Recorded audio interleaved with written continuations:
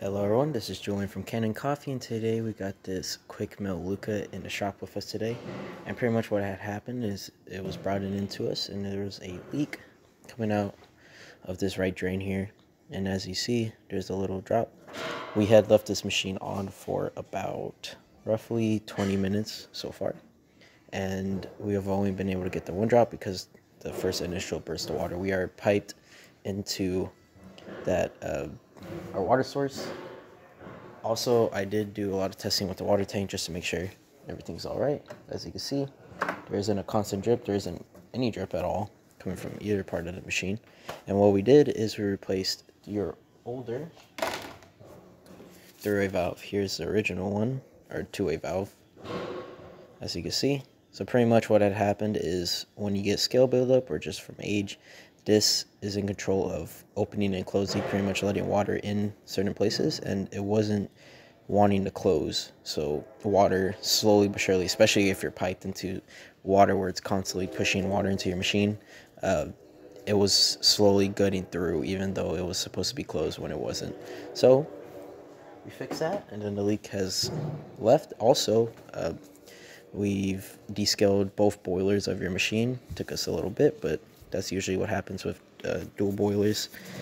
We descaled both the steamer's boiler and the group head boiler thoroughly. And so yeah, now we're gonna test the machine out. We're gonna put the grate back on. We're gonna grab a glass. Also, don't worry about how the shot comes out. I did not measure anything for the I did not measure grams or anything for the coffee, so if it runs too fast, if it runs too slow, it's alright. Just making sure water comes out of the machine. So now we're going to run it.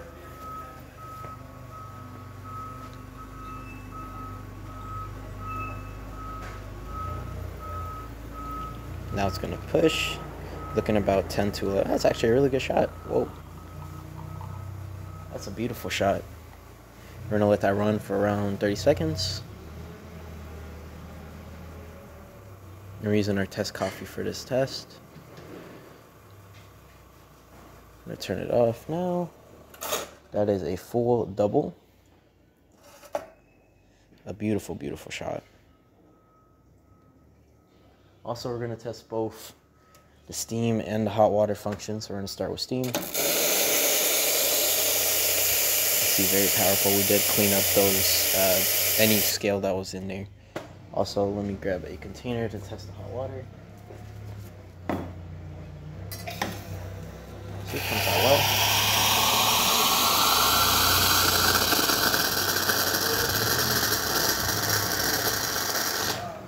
Now to use that, it's going to empty out its pressure, but that's about it for this repair. If you like this repair or any of our other videos, leave a like, subscribe, and hit the bell. Thanks for watching.